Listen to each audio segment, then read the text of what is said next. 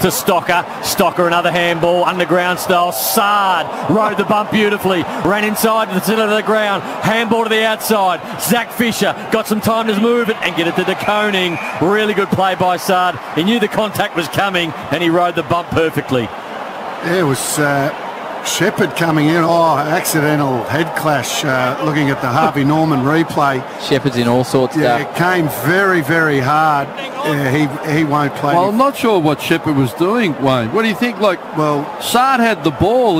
Very poor when they got the ball, tackle him. He tried to bump him and poor technique. Kept himself open. It was pretty nasty. And that will be no further part for him. But it was almost before he hit the ground. He was in trouble, Duck. Yeah, really. it was. You know what? It was for a guy that's played a lot of footy and a very good footballer at that. It was just really poor. He led with his head. I love what Saad did. Saad turned and he got the side of Saad's head and shoulder, and he got hit front on. But all credit to Carlton's ball movement. They hit the one up the middle, And he rode the bump perfectly.